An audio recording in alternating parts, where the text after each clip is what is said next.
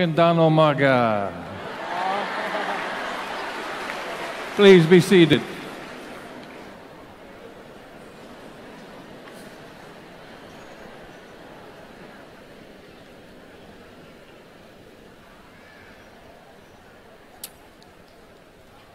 It's always a blessing to be here with you at this conference. You know, Reshma and I share about the faith of the intercessors in Philippines all over the world. You have inspired us and blessed us with your passion for God. And you know what? Your passion is beginning to catch on, because others throughout the earth are beginning to come alive in the same way. You're a first fruit.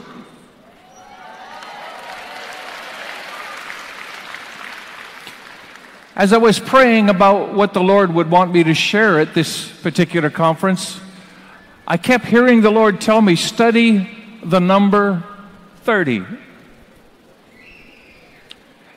And He kept saying that for about 3 days, and I said, okay, Lord. And as I began to study about the number 30, or the 30th year, a spirit of prophecy fell upon me.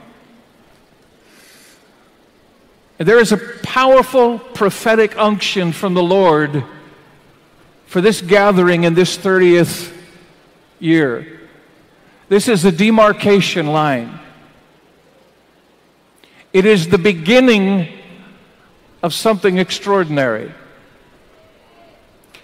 You know, in ancient Hebrew culture, I've shared with you before some of this. I'm going to do it again just to remind you.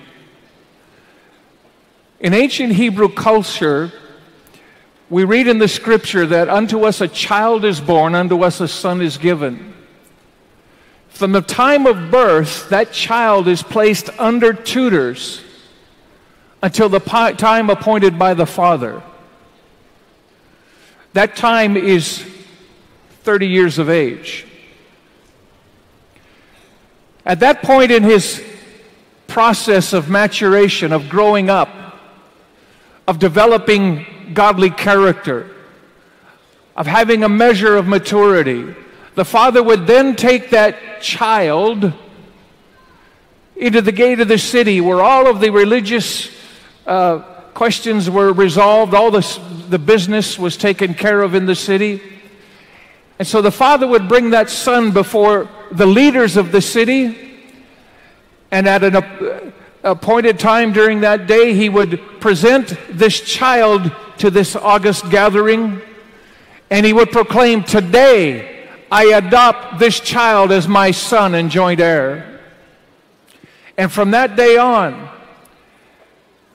that young man, that son, was recognized as a member of that particular household who walked in full authority, able to conduct the business of that household as a mature son.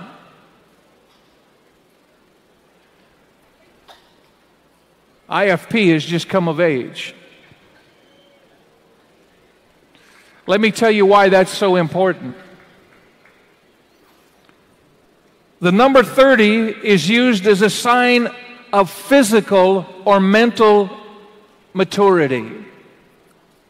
Everything that has gone on for the last 30 years has been a process of the development of godly character, godly integrity, with the Lord perfecting that destiny, that ministry within you, because you've come to the time of profound fruitfulness in what He's called you to. The fact, and I've been hearing these testimonies for the last 5 years we've been coming and being able to visit. The fact that you so honor the word of the prophets, the fact that you record everything that's ever spoken and then you transcribe it, and you listen to the voice of God, you treasure what God is speaking, has brought great favor upon you. The favor of God is resting upon the Philippines right now.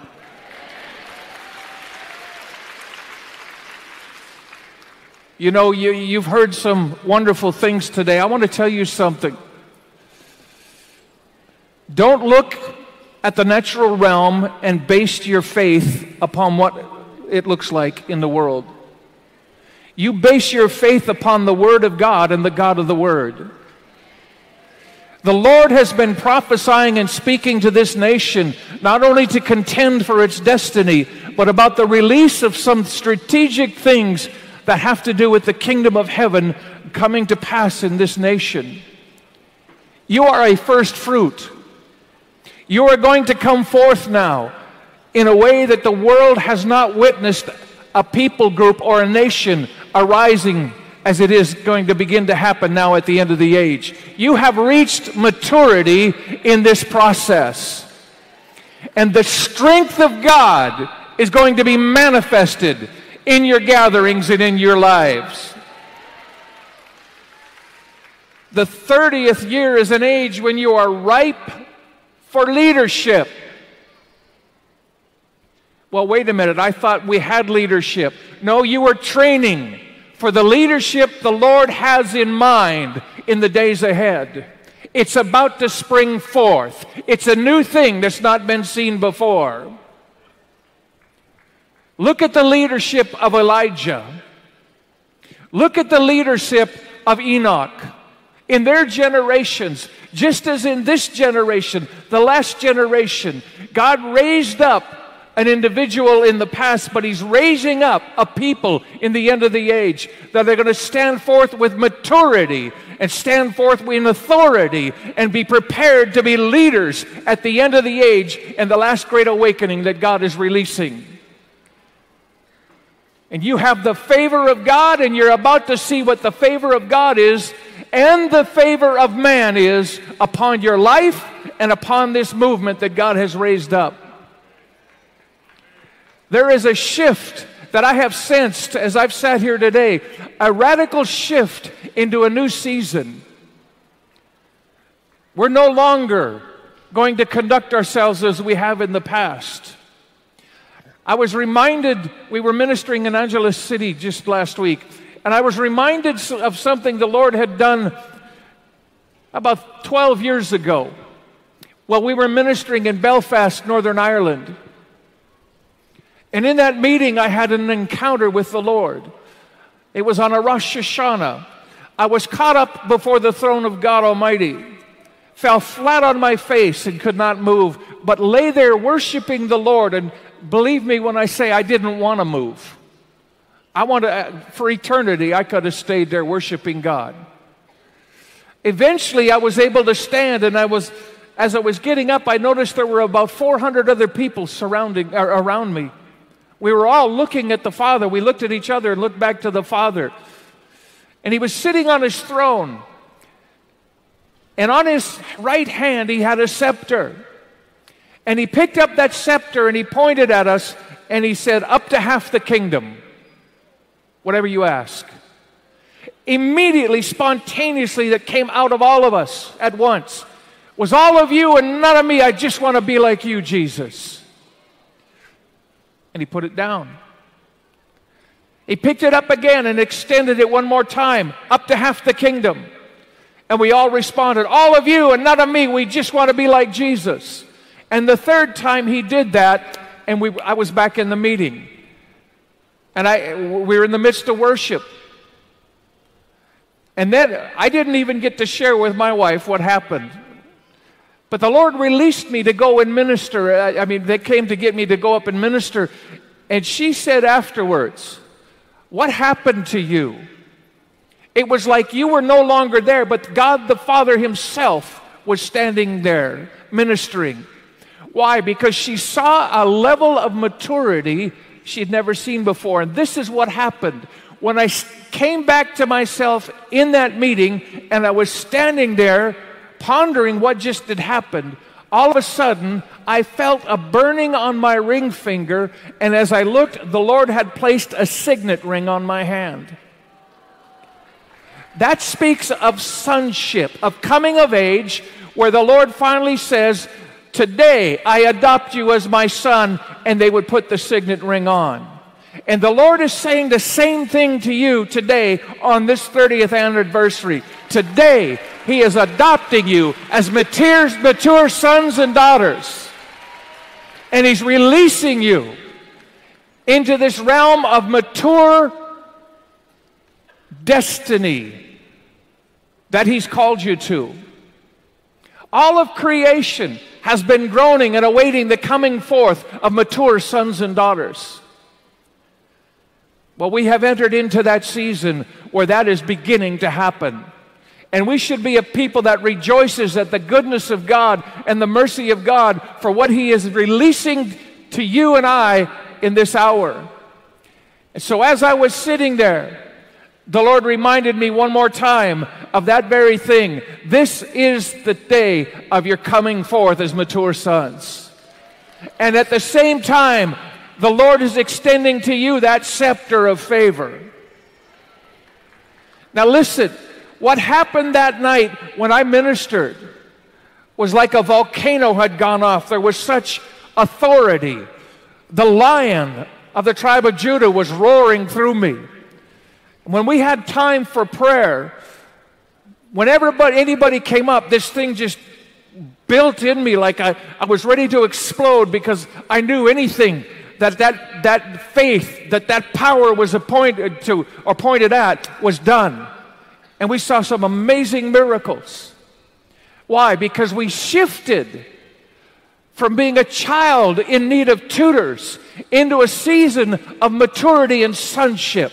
We can conduct ourselves just as the Son of God did, with the relationship He had with the Father, coming in the Father's character, coming in the Father's authority, coming with the honor of the King of glory upon us.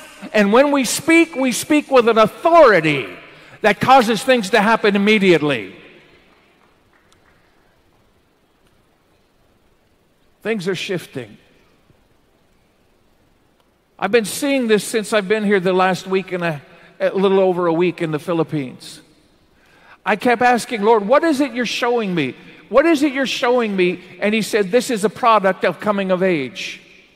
Because what I kept seeing is believers, you, just walking down the street, doing your daily life, conducting your daily business, and you would come upon somebody in need and you just touch them and say, Jesus loves you, and they were instantly healed or instantly delivered or instantly set free. Nothing more than that. Not a preaching of a sermon, not say, come to our church, go to this church. You just touched them with the love of God and they were instantly set free. It's time for that great awakening. It's time for Fiji, for the Philippines. There is a connection to Fiji, by the way, but I'll get to that in a minute. It's time for the Philippines to arise. I've commented again this week, I've seen it. All over the world, you see two people groups that are loved and accepted everywhere. The Irish and the Filipinos. Everywhere you go. Because you have a destiny as a missionary people. Not just the destiny now, but the Lord is releasing you to physical and mental maturity in the Spirit.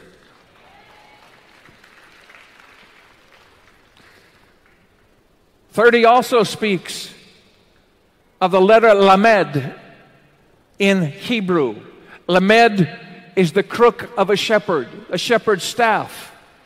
It talks about having a heart for people as well as being able to lead people for the King. It's one thing to be in ministry. It's one thing to be a believer. It's another thing to mentor and lead others in the path of righteousness for His name's sake. And when I say lead, I don't mean just talk and release them. I mean you lead by example and they follow. That's why as you go down the street, as the Lord begins to move in your spirit and you just touch and people are set free, they will follow. Because they'll see Jesus in you. They'll see Jesus in you. Nearly every time this number is mentioned, it's a reference to something significant, either an event or a responsibility. It's an age when you no longer are a boy or a young man, you're a man or a woman of maturity. Here's some examples. Joseph was 30 years old when he became the second in command of Pharaoh after being in prison as a slave in Egypt. All those years, Joseph had labored under the weight of imprisonment, of condemnation, of being an outcast, of told he was nothing and no good. I was told he was never going to amount to anything more than being a prisoner. And yet he remained faithful to God as the Lord dealt with his character so that he could come forth at age 30 into the place of his destiny and in maturity.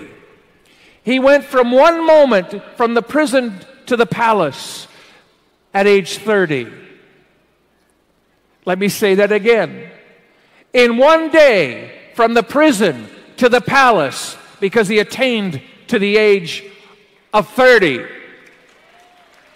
The influence that has been expressed through this ministry is about to go on steroids, because you're stepping out of obscurity into the forefront of authority in this hour. This nation is going to hear the voice of God's people, not only in intercession, but the leaders of this movement are going to come to a place of tremendous influence in this hour, and many who are struggling and in the valley of decision, many who are in government that are in darkness and operating in dark realms rather than acknowledging the light of the King of Glory, are about to come into the kingdom because you have not let go and you have trusted God. Many who have lived an impoverished life, and when I say impoverished, that's got nothing to do with monetary life. Impoverished life is anything that separates you from God. Anything that you placed in your life that has been an idol and kept you from God. The Lord is about to break through all of those things and visit a people that are going to be transformed in a moment and come into the kingdom and reap a harvest at the end of the age. I've been watching as we've been traveling. I've seen the people on the streets, the burdens in the Spirit. I've seen them carrying these burdens, and my heart has been breaking. Normally, I'm very clinical when I see because of the prophetic mantle on my life. But this time, my heart was breaking as I was looking at people, and I felt the heart of the Lord for the people in your nation. Let me tell you, when you sense that, especially for me in my life and my walk, when I have ever sensed that before, it was just moments before God began to do something extraordinary. There is a tremendous compassion of God right now focused on this nation. His heart is about to be revealed. And that is a good place for an amen. In Genesis 41:46, it says, Joseph was 30 years old when he stood before Pharaoh, king of Egypt. In this hour, your maturity is going to bring you before kings. You're going to be counselors to those in authority. There has been some of that in the past as you have been trained and raised up, but it's about to spring forth in a new way. All the priests in the Old Covenant officially entered service at the age of 30. Does not Scripture say that we are called to be priests and kings before our God? You could never minister to God without having maturity and purity of heart. You could oftentimes still minister to the people, but only a few were ever allowed to minister towards God. The determining factor in that was the process that each individual went through, whether it developed godly character or whether they gave themselves over to the lust of the flesh, the lust of the eyes, and the pride of life.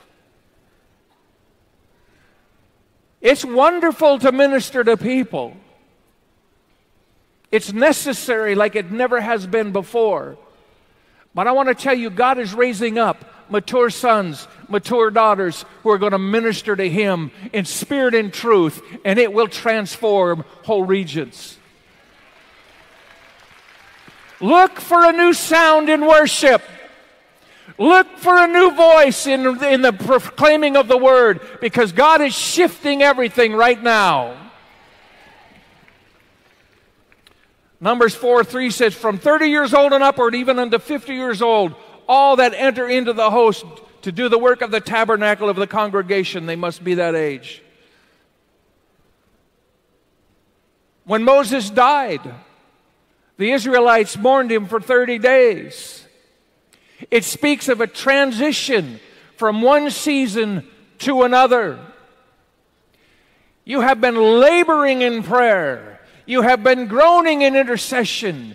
You have been pouring out your hearts of supplication for this nation. But now is the morning when joy springs forth. Now is the hour when you're going to see the fulfillment of God's promise, and those prayers are going to begin to be answered quickly.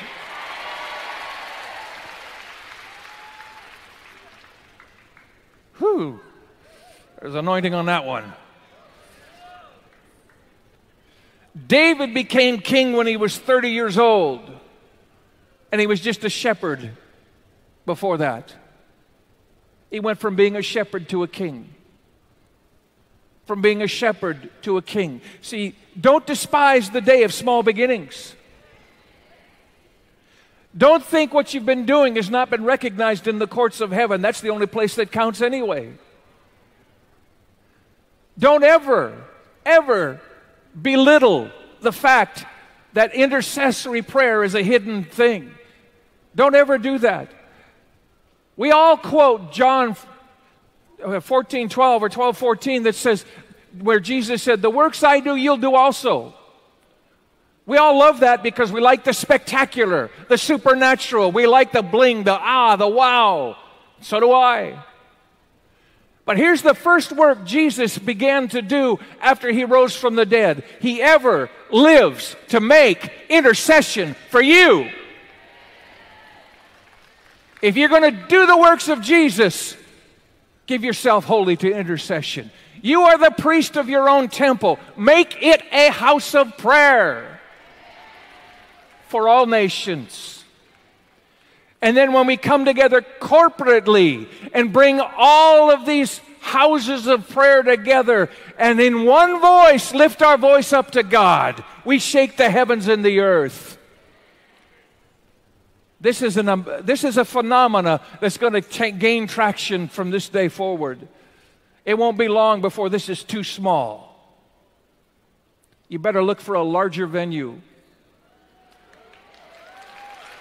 I'm just talking about for the intercession. Not just the conference. I'm talking about for the intercession. God is raising up true warriors, intercessors that are going to begin to come in now quickly. They're going to feel the unction and the pull of the Spirit, and they're going to come in. You know what I'm going to believe for you guys?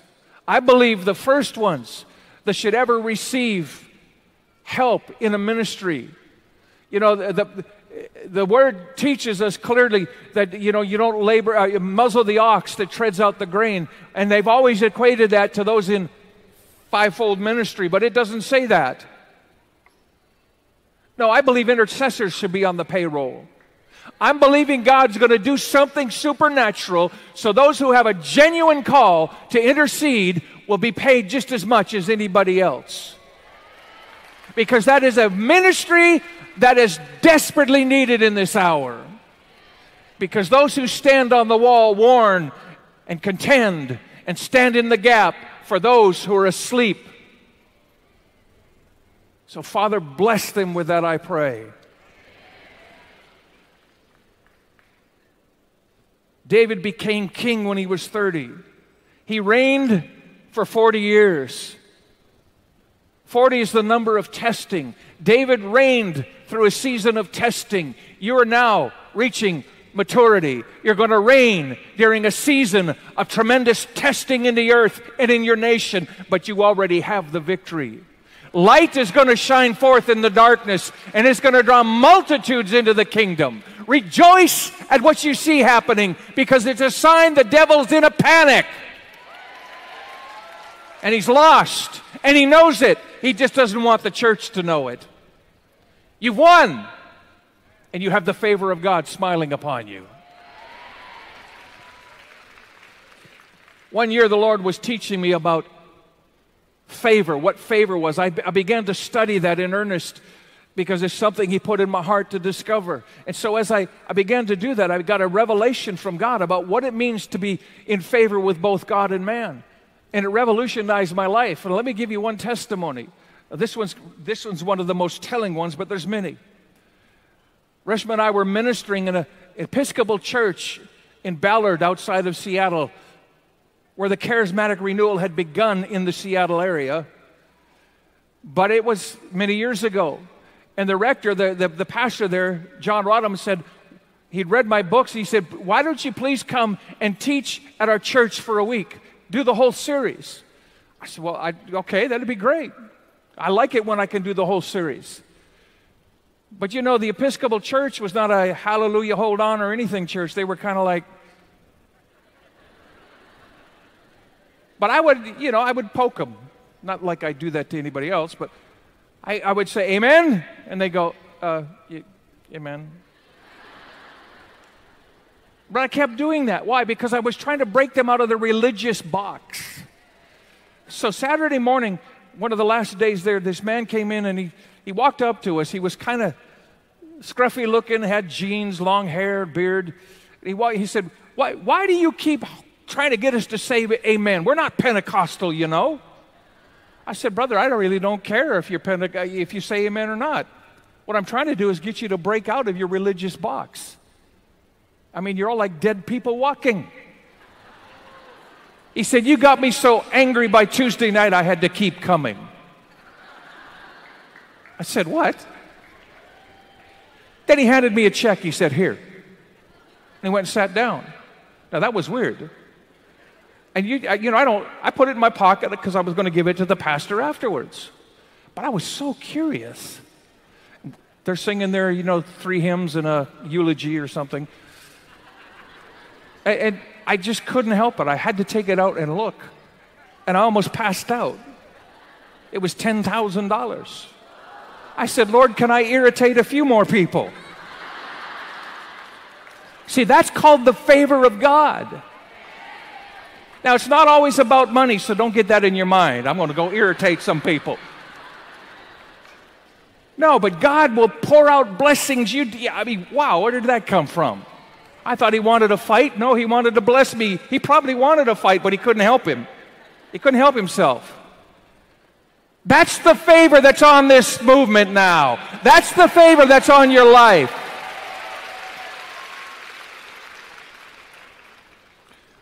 And during this season of testing, this final move in the end of the age, darkness covers the earth and gross darkness the people. Great favor is coming upon the hungry remnant, the passionate people of God. Listen, we all know this.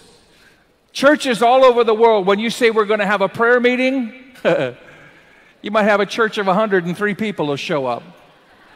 They're not really passionate about prayer.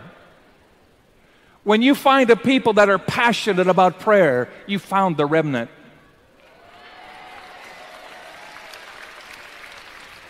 Because they're willing to pay any price to see God's purposes released in the earth. They're willing to stand in the gap not only for churches or families or cities, but nations. God has been watching you, and you passed the test.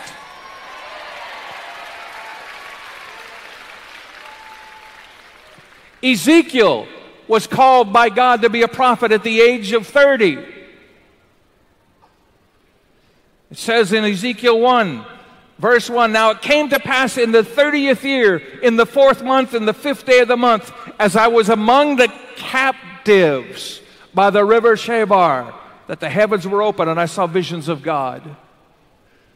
We've been captive in the tyranny of the familiar, the religious systems of this world, the darkness that's been... No, captivity's broken today. We're coming out. No more captivity. No more captivity. No more captivity. Victory, victory, victory.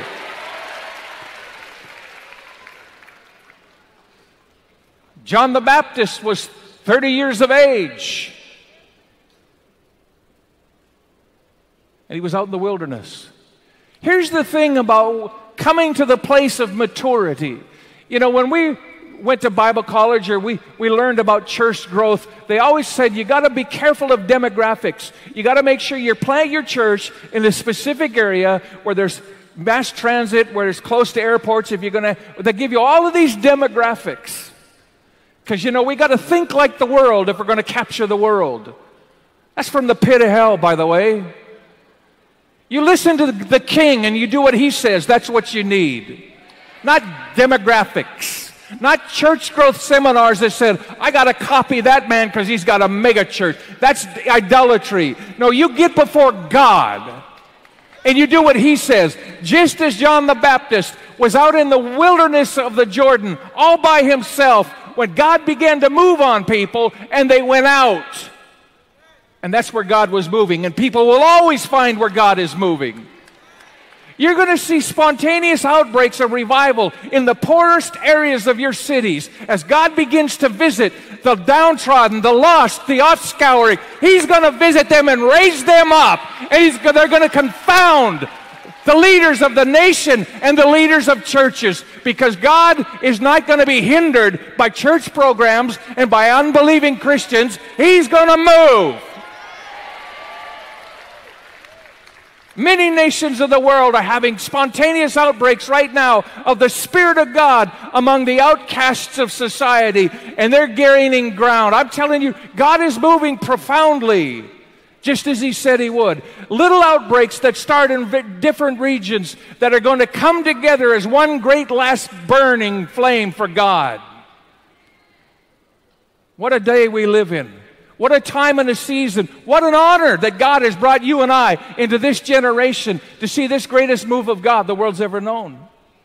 There's never been a day like this. And He chose you for this. Jesus officially started His ministry at age 30. In 3 years, some will argue 3.5 years, so fine. In that short a time, He turned the world upside down. He changed it all. At the end of the age, Scripture teaches us that God is going to do a quick work. Well, 40 is the number of testing, the time that David ruled as a king because he came of age. And some of those prophets ministered for years. Look, the picture of Jesus for us at the end of the age is that the Lord is going to do a quick work that's going to bear more fruit than all the past years you've had of ministry. Because He's doing a new thing. He's releasing the blessings of heaven. He's established you solidly upon the rock, which is Christ. You've come of age. He's putting the signet ring on your hand. You have authority. You have inheritance. And remember, when Jesus went to the Jordan, I love this. Jesus went out into the wilderness, into that move that God was doing through John the Baptist. John the Baptist's ministry was not very long. At the most, it was 1.5 years. And look what he did. He ushered in the final move called Jesus. He ushered in the greatest expression of God the world's ever known and ever will know, Jesus Christ. Only God knows what He has in store for you. Only God knows what He has in store for me. But I want to tell you something. When you come of age, it's a different venue. It's a different world. It's a different time and it's a different season. There's greater clarity. There's greater authority. You've heard me teach a little bit on what's in a name. Sonship, At the name of Jesus, at the character of Jesus, every knee bows, every tongue confesses He's Lord. You come of age at 30. That's the place of maturity. That's where God breathes on you a grace so that you walk as the King. You talk as the King. You conduct yourself as the King, and you reflect heaven on earth, and God can entrust to you the powers of the age to come, the resources of heaven, the wisdom of God, because you're not going to abuse it and use it on yourself. You're going to fulfill His desire for your life and His passion for the lives of many others. This is that hour. This is the day of coming forth. This is the hour of maturity. Rejoice. Rejoice.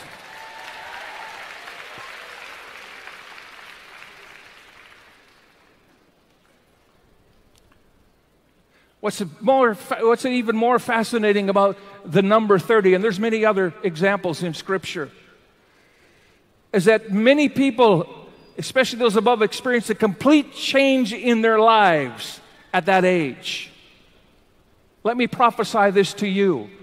You're entering into a season of complete, drastic change. Oh, you're not getting that. Let me give you both sides of that coin.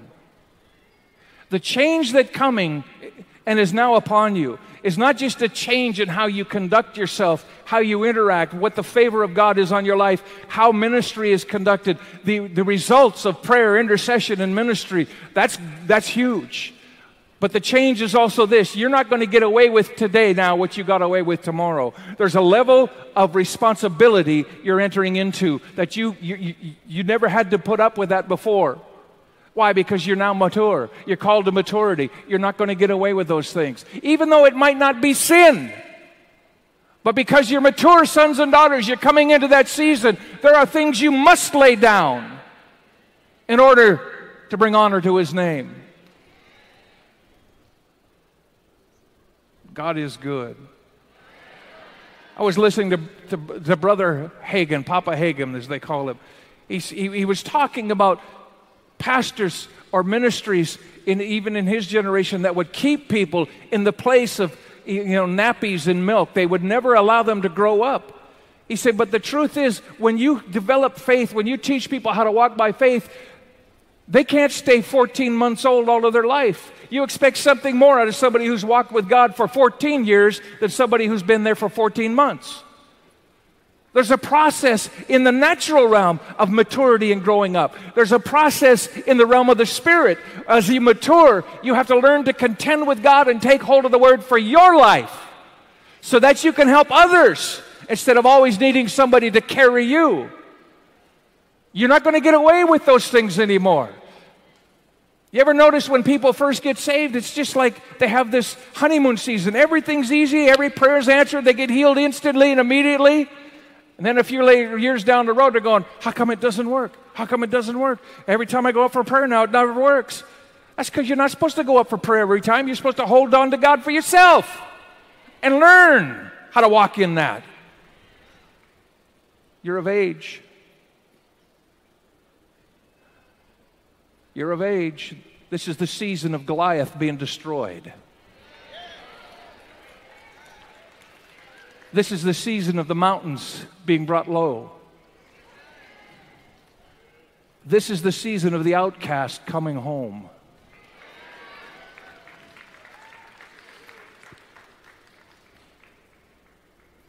God is awesome. Can you imagine the despair Joseph must have felt some days? I would imagine, because every one of you has been touched with that at times in your life. Where, Lord, we've been praying and we have to take it by faith, but God, we don't see it, we don't feel it, we don't understand it. How come it's so hard, God? How come this Christian life is not all roses? It's just thorns. God's perfected your character. He's working on it. He's going to continue to work on your character. Thank God for that. You know, He only chastens those whom He loves. Go ahead, slap them, Lord. Show them how much you love them.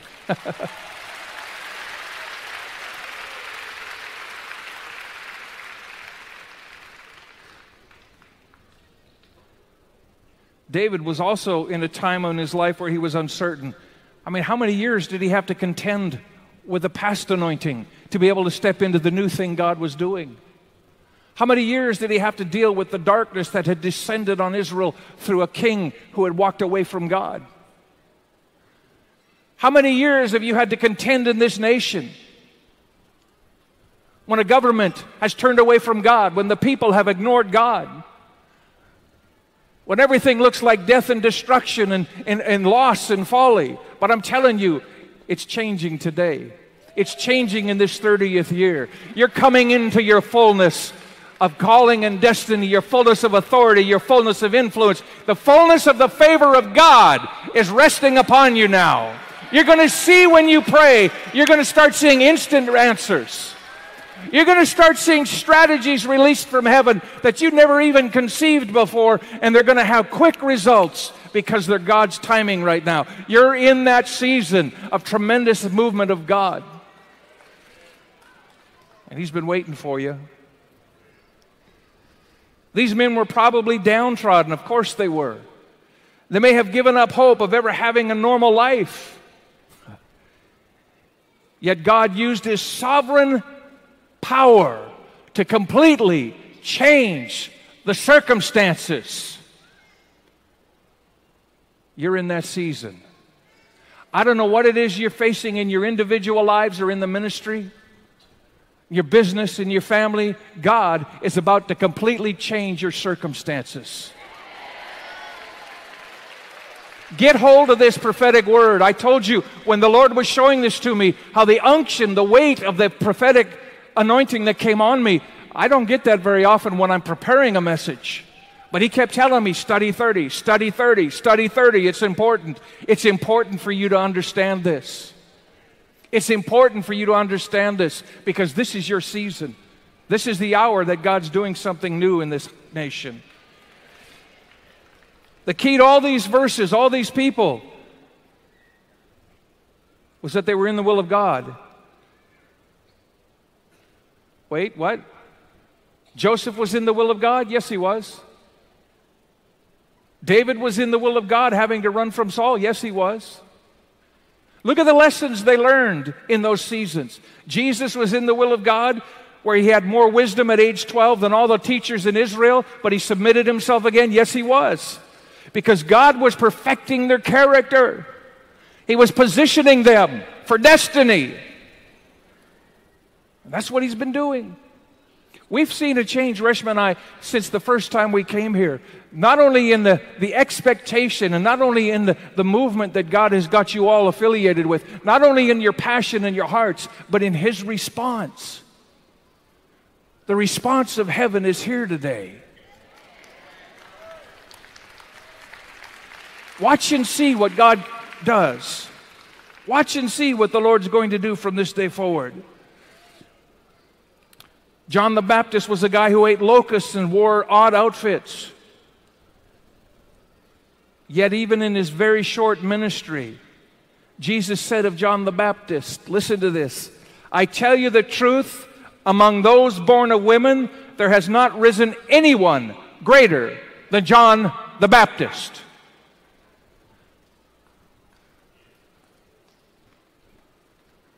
The destiny that God is speaking right now, the coming of age, has the voice of the Father speaking from heaven saying, these are my beloved sons and daughters in whom I am well pleased.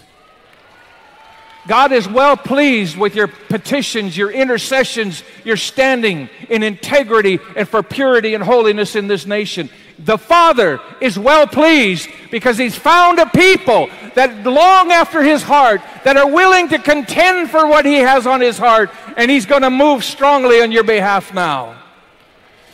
Where you've struggled in your own life with infirmity, with lack, God is about to strengthen you and give you abundantly into your life like you've never experienced before. The older are going to get younger. Joshua and Caleb's are coming forth, as well as the younger generation, because they need fathers and daughters, just as they need fathers and sons, mothers and sons. There's a generation that has grown up without parenthood in the kingdom as well as in the world. You can see it all over the world. That's why the world is in such upheaval, because the last generation was fatherless and quite often motherless. But God's changing that. He's changing the hearts of the children back to the Father. That Father and fathers and mothers in the faith. Read the rest of Isaiah. Isaiah chapter 60, where your sons and daughters are going to come from afar, and they're going to be imparted into them this revelation of the light and the glory that God has bestowed upon you, this radiance, this outshining of His personhood, and they're going to have it imparted into them and never flee and never leave it again. Thank God. Part of your contending over these years is as you felt, Lord, we've been standing in the gap for a nation, yet we see our families dissolving. We see problems among us. But God's not forgotten His covenant. He said for years, you take care of my business, I'll take care of your business. Get your hands off now and let God move.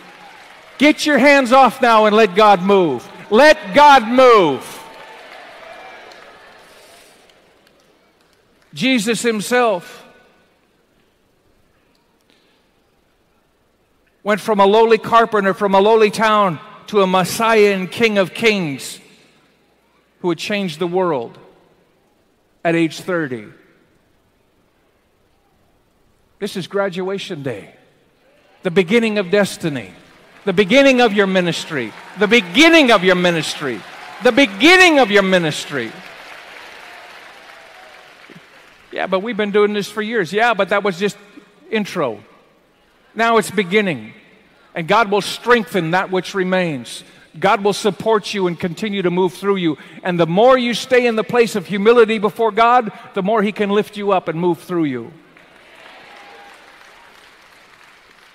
I want to do what He showed me to do the other day. You're going to receive your signet ring today.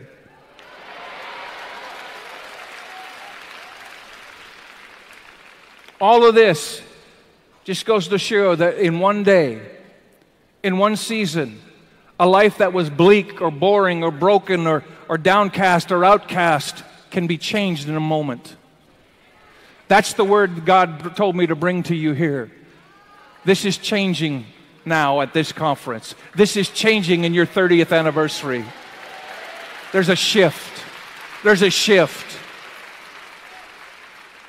Leaders of business, leaders of government, leaders of entertainment are going to start filling the stadiums because they're hungry for God. The men and women of influence in the nations are going to feel that tug towards God, and He's raised you up in this hour to bring them into the kingdom. And that's going to filter down. See, He's starting revivals and awakenings in the outcast, but He's also going to bring in those who thought they were something when they were nothing. There's a shift taking place. Stand up. I'm going to do this prophetically as the Lord showed me to do this. I'm going to tell you, I've seen, Reshman, I hadn't thought about this for quite a number of years since this happened. You see, on Rosh Hashanah, when the Lord visits me, that's what He's releasing to the church, not an individual. He was telling me that we're in the season of maturity, of sonship coming forth. And so there was a couple times right after that, we shared this in a number of places, and the Lord moved so powerfully that we were in awe of what He did. And we saw life shift and change from that day on. What we're going to do is just a prophetic gesture. We're going to trust God. Listen, it doesn't matter if you feel this or not, but faith is more important than feeling. Do you know that? You can see it if you close your eyes and activate that, but faith is more important. Some of you will feel it. Doesn't matter if the rest of you or anybody else, it doesn't matter. You receive by faith. That's maturity. Put up your right hand. Lord, as they lift their hand on this 30th anniversary, this celebration of your goodness and bringing them through this point of maturation, of maturity, I'm asking now, Lord, that you would speak from heaven. This is my beloved people in whom I am well pleased. and place that signet ring on their hand now. Release your authority. Release your inheritance. Release them to the fullness of what you have designed them to walk in. Father, let that come into them like it did me, like a burning fire, like a volcano going off, like a roaring lion. Let faith arise. Let every enemy they face in their life now be scattered. Thank you for that, Lord. Thank you, Lord. What I am releasing to you this day is what I have foreordained before the world began. I saw you this day in this house, having gone through this process, so that I could release you as mature sons and daughters at the end of the age. This is the fulfillment of my heart's desire. This is the fulfillment of my word. I have called you into the kingdom for such a time as this. As you receive this by faith, you will begin to walk in a new life in Christ. You're going to begin to walk as mature sons and mature daughters. You will even recognize that your thought patterns have changed, that the way you respond or react is different because maturity has come. And I am going to begin to minister to you and minister through you in a new way in this hour. Thank you, Father. Bless you, Lord. We love you, Father. You've opened the eyes of our heart, Lord. Now we can see Jesus. Lord, today we reach out and touch him, and Lord God, we say that we love him.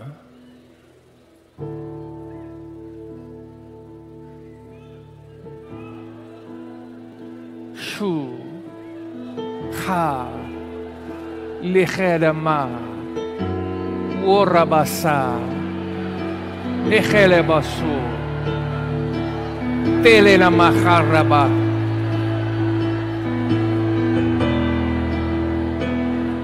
Yes, Lord. Yes, Lord. Have your way, Lord. Have your way, Lord. Let your fire fall, Father. Let your fire fall.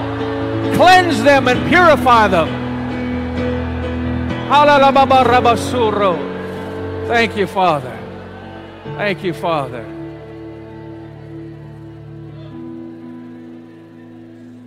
Thank you, Father.